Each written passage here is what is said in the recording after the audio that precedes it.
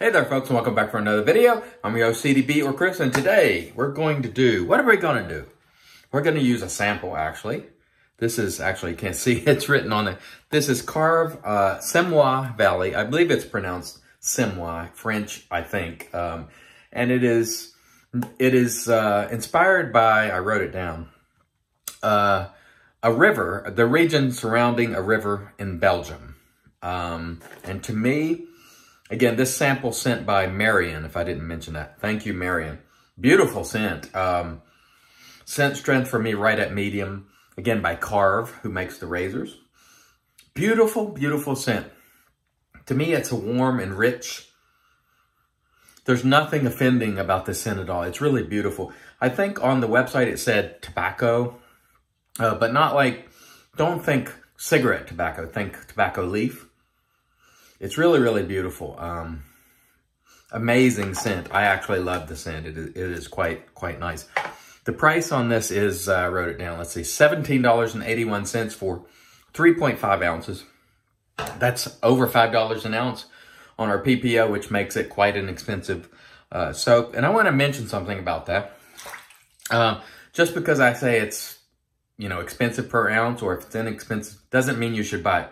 I'm giving this information for you to do what you like with. And so if you're someone who's, you know, oriented more towards budget shaving, this might not be for you, or it may. And it really just depends on you.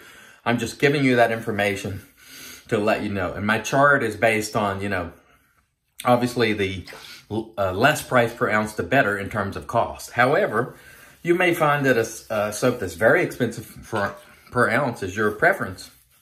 And if you do that, it's quite okay. I'm just giving you the information. I'm not trying to sway you one way or the other, but I do take that into consideration. We're going to be using the Evo Omega. You can't, boy, the light in here is terrible. Omega Evo synthetic brush. It's actually the first time I've used it. This was generously sent to me by Ruds. And if you haven't checked out his channel, I will link it below. Please check it out. By the time you see this video, I will have used it on video, however, because I'm shooting some of these head shaves and videos in advance, because by the time you're seeing this, hopefully, I will be on vacation.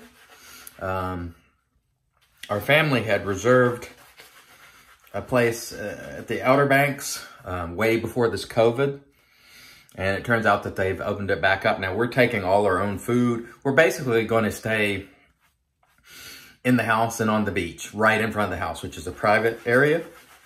And so we're not going to be, you know, exposed to lots of people. So we're still going to be social distancing, basically not going out to stores, just either in the house, in the pool, or on the beach. And so hopefully, by the time you see this, that will be my situation. And I'm recording these to have some content up, because I'll surely be busier. I might be able to shoot a video or two when I'm there. I don't know what the situation will be. There will be a lot of us there, like, I don't know, 20. You know, it's a large house, so it's a family trip. And so hopefully by now, I'm sitting on the beach and enjoying a nice adult beverage, beer specifically, non-IPA, because I'm not fancy pants. And I will drink it right out of the can, because I'm a savage that way. Anyway. Just going to try to enjoy and relax and enjoy some time with the family. It's my wife's, you know, family.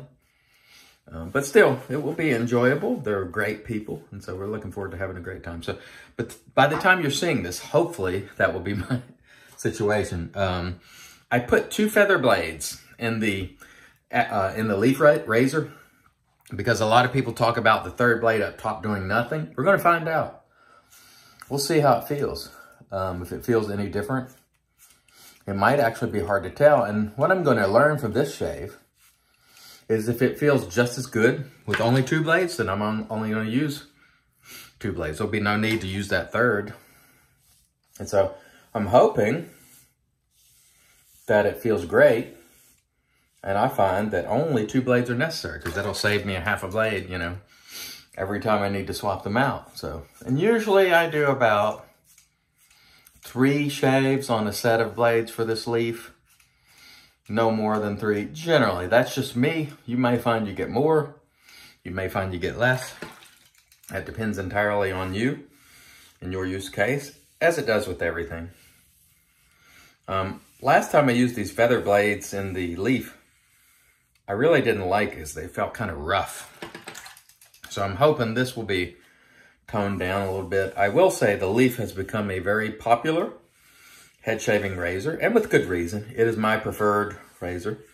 Now I want to mention, I don't have any relationship with leaf. They'll occasionally like my video on Twitter or something, and that's about it. Like, I don't have any ongoing dialogue. Occasionally I'll send them a question. Like, for example, I emailed them about the twig, and I get the same response that everybody else does. You know, like, we're producing it, hope to have it by such and such. So I don't have a special relationship with leaf. I just enjoy the razor. And many people are finding, who are head shavers, and ladies who are leg shavers, that they enjoy this razor. By the way, this soap just smells terrific. I really, really like the scent. I'm finding the scent very enjoyable. Residual slickness for me is okay, but not great. I'm a little surprised by that. It could be the way I'm lathering, but I'm getting a little bit of drag here. So this is a vegan soap, not that that matters.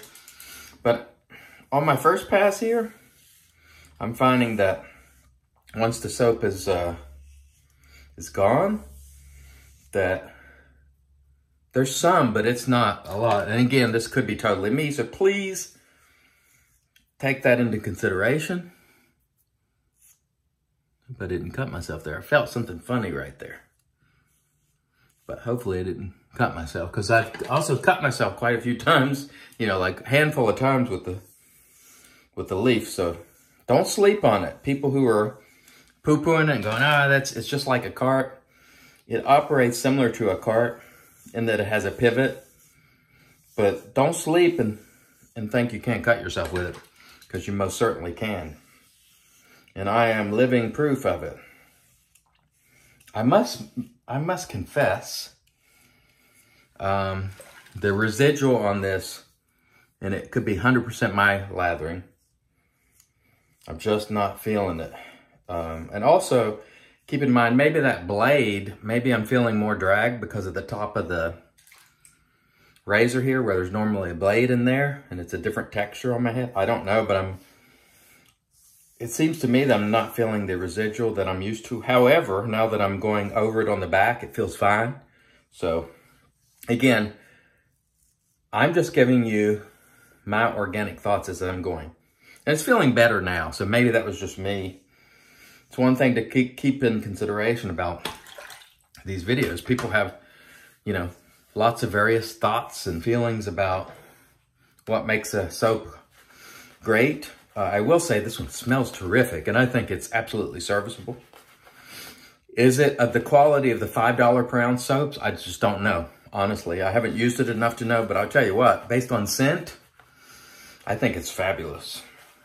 And I think you're obviously it's going to be a good soap. The question is, usually that $5 mark begins to get to these soaps that have really a lot of ingredients that make a soap. They give it a lot of good post-shave properties and residual slickness. And like some soaps, when they have a lot of goat's milk and the various heavy amount of all the butters, like there's a sheen on your face after you remove it, which is that residual slickness that it's hard to even wash off. And when a soap washes off really quickly and easily, usually it doesn't have quite as much residual slickness. So this soap, based on my first pass, for a time didn't seem like it had great residual slickness at $5 an ounce. Just my opinion. However, when I did the back, it felt just fine. So let's go ahead and hydrate it a little more too, just to see what happens with that. And keep in mind, what I work for here is just a serviceable lather, so I'm not going to spend the amount of time that a lot of people do lathering. I just do it my way, which is what it's kind of what I say on the channel. It's your shave, do it your way. Do it however makes you happy and achieves the result at the end that you want. By the way, the Evo brush, I'm liking it. Of course, I will have used that in my face shave by the time you've seen this video. So I'm sure I will say in that video that I like it. It's, to me, similar to the Simpson Trafalgar brush. As far as there's some scrub to it, but it still feels good. It does splay, and that has been a problem with synthetic brushes that people want backbone for, is they tend not to splay well. As in the original Simpson Chubby 2, it was difficult to work with because it didn't splay well.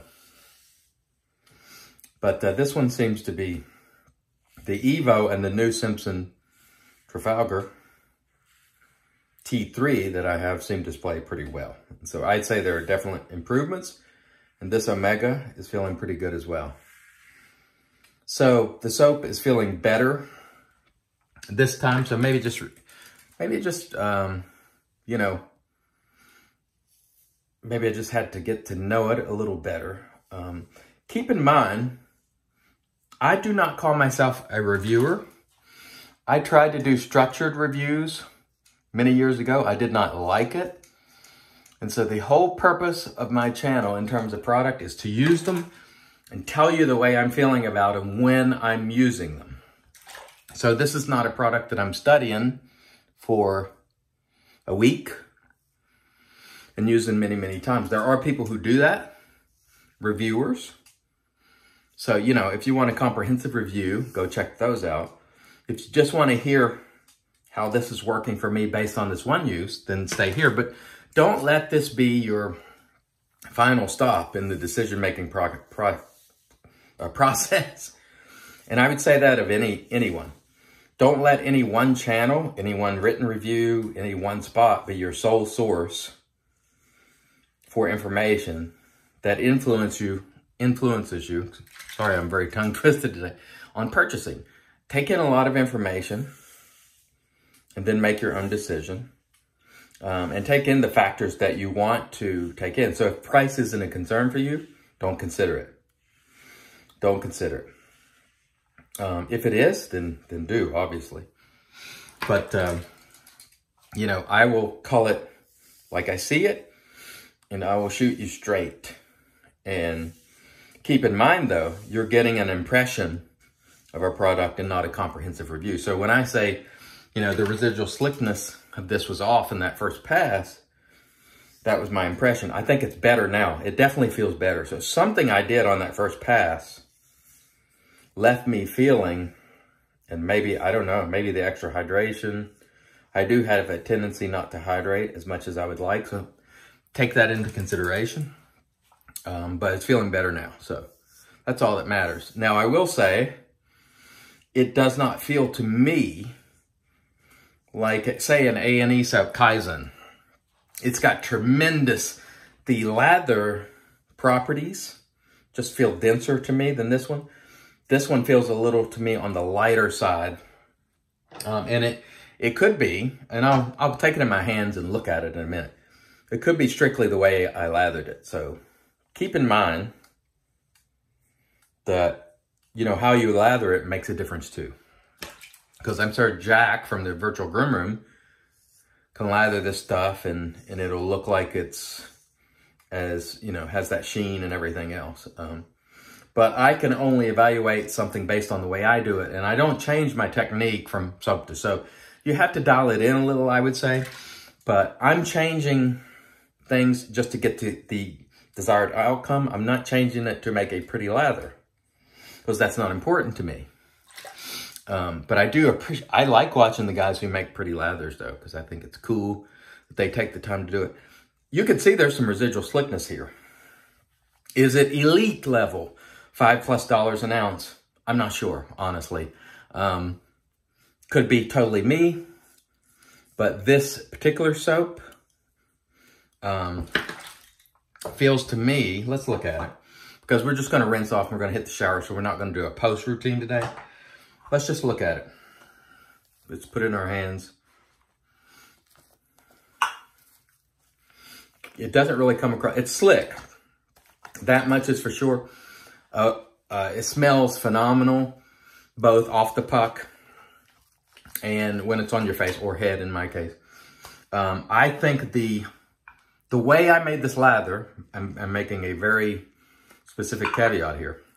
It doesn't have that feel that like an A&E or say Declaration Grooming, that really uber fatty, lack of a better term, type lather, but it's very, very slick and it produces a very serviceable lather.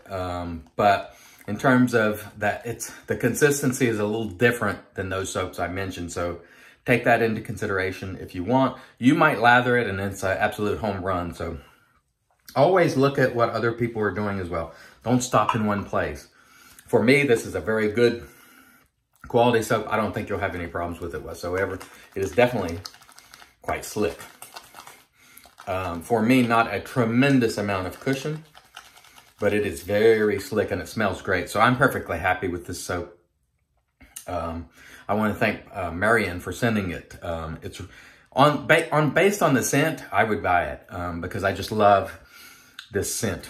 If I were buying specifically just for quality, and I'm looking for that upper echelon, absolute top end performance, I probably wouldn't. That's just my opinion. But I do like it, and just because it has a fantastic scent, I would buy it. And so there you have it in terms of how I feel about the soap. Thanks, Marianne, for sending it to me. It's a terrific scent. And by the way, I love the Evo too.